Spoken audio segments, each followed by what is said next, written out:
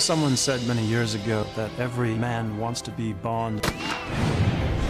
And I think that's probably true today as it was then. To reconceive GoldenEye is a massive undertaking. We want to take things further. We want to expand what's possible. Let's go.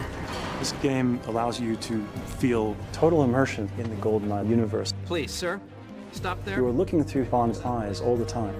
Thank you, sir. You really feel like a secret agent when you work through the environments. You can decide, do I take it covert?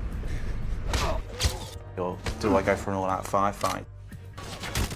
We've been working a lot on the AI of this game to make your antagonists more human. You let your friend die. Now it's your turn.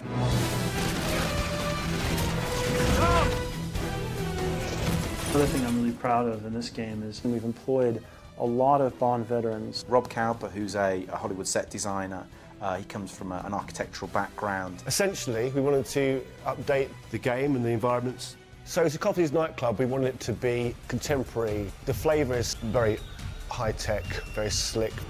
We decided to make it a solar park as the finale of the GoldenEye game to bring up to date. There's opportunity there to have more of a treacherous fight on top of something that's so far up in the sky. Come on, jump! I think it will blow away anything that you've ever seen first-person shooter-wise in the Wii. Nice work, James. Just like old times.